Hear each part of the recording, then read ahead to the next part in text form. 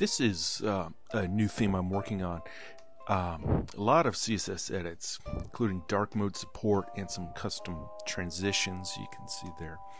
But here's an easy CSS thing. A lot of people were asking about how can we turn off those cell borders, or people were calling them table borders. It's actually the table cells. You can see it's using a color right there, the DDD, just a light gray. We can override that, and actually I'm going to simplify this into one, so that there's actually two selectors there. We can combo into one just to simplify that. And then border, very simple CSS rule. I didn't say border 0px. You could do 0 transparent.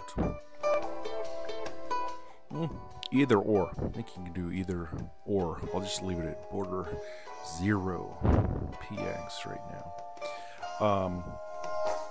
And also, if you don't want to disable that highlight, see that red highlight? So I have a browser add-on that lets me load my custom theme files as I'm building my course, which is cool. So I know exactly what I'm going to get after I recompile everything with my CSS edits. So just doing some debugging here. We want to make sure, in this case, what if we just want to affect one of the blocks?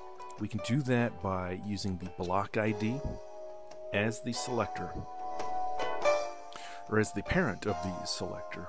So in this case, that block ID is unique to that block. So let's say we only want to affect this one particular block. I'm going to get that ID. That becomes the parent selector of this rule.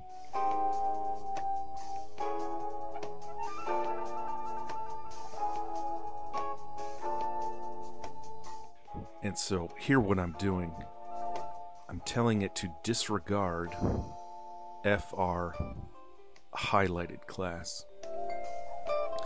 And now let me refresh, clear out those the CSS from the debugger.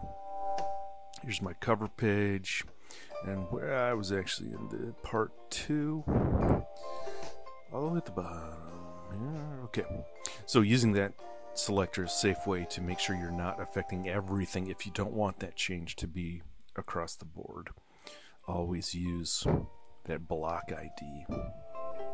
And here's a look at my setup. I would not recommend editing any of the CSS files that Rise puts out. Instead, we're going to make a new folder called theme. You can see I'm linking to a new folder called theme, and here are all my files. Got my main theme file, and then I would call these like utilities to turn off the borders and do whatever else I want. And here's my folder setup. I'm adding a new folder called theme. Try not to modify the stuff that Rise gives you. Obviously, we're going to edit that index file and add those links to the new CSS files.